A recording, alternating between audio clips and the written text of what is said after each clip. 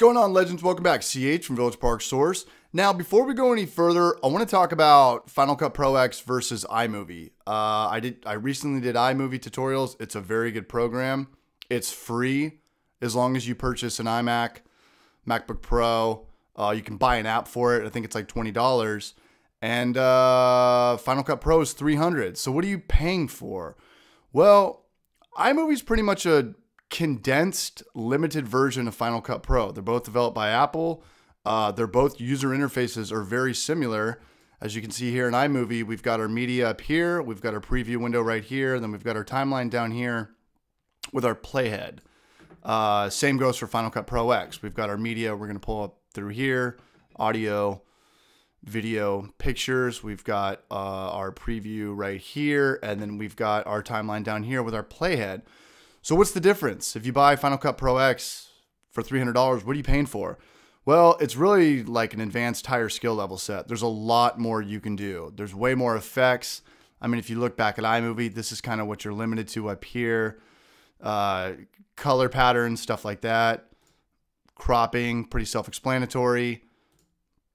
Video background noise reduction.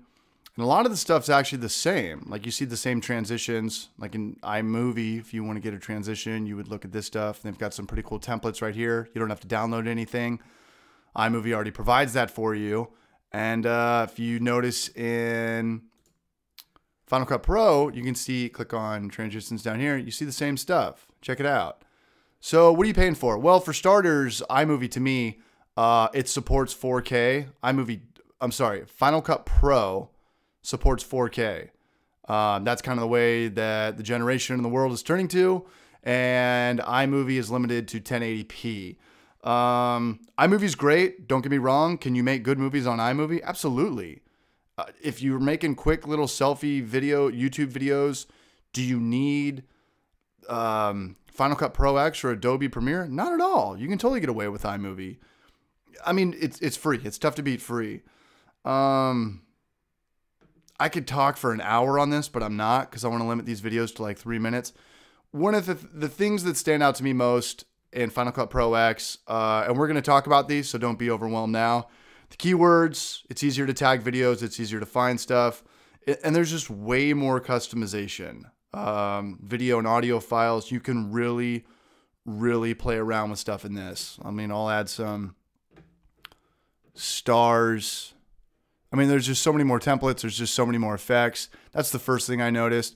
Again, it's $300. If you don't need this stuff and you're comfortable with iMovie, stick with that. If you ever want to upgrade, I think the best course of action would be to go to Final Cut Pro X because, A, you already know iMovie, so you already know the core kind of the user interface, and you're familiar with editing and trimming and cutting up clips and adding audio over it and doing picture-in-picture and all that stuff. So it's $300. You're pretty much paying for 4K, a lot more customization. The tags up here, I'm going to be doing tags in the next couple videos. We're going to be talking about pretty much pulling in large chunks of video file and pretty much categorizing them. So that's kind of it. A lot of it's the same transitions. You're pretty much comparing $300 to free. To me, there's never no right or wrong.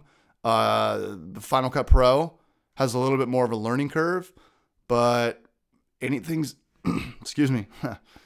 Anything's easy once you know how it's done. So that's kind of the gist. Good luck with this. I'll see you in the next video where we're going to talk about uploading media. All right, guys, good luck, and I'll see you over there.